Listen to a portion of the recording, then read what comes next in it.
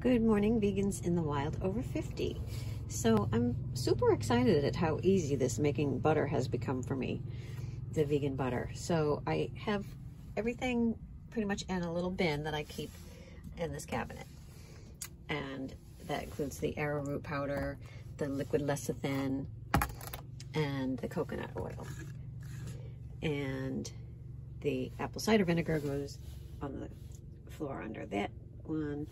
And then olive oil is usually on the table, but it's supposed to be up in that one. And today I used salt as well, which was outside, but usually goes up there.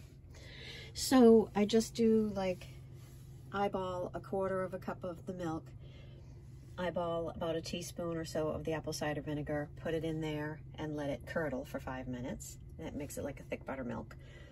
And then I put in a quarter teaspoon of the arrowroot powder. If you don't have that, I believe cornstarch or guar gum also works.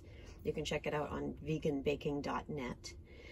And then I put in some kind of oil.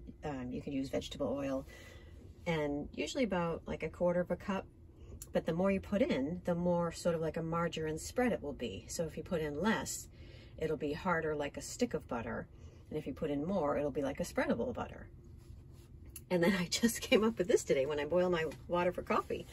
I put the coconut oil on top and it melted it just fine. So I was able to pour it in there. So pour it to the top, put on the lids, and then see if I can do it with this hand.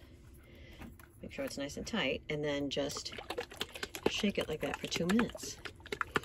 And then put it in the fridge or freezer, wherever you have space, and then it's good. So I'm going to have toast later on with my just egg omelet, and I think I'll use some of the Mother Earth products, dehydrated soy bacon bits, and so I'll have like a bacon, egg, and cheese on toast.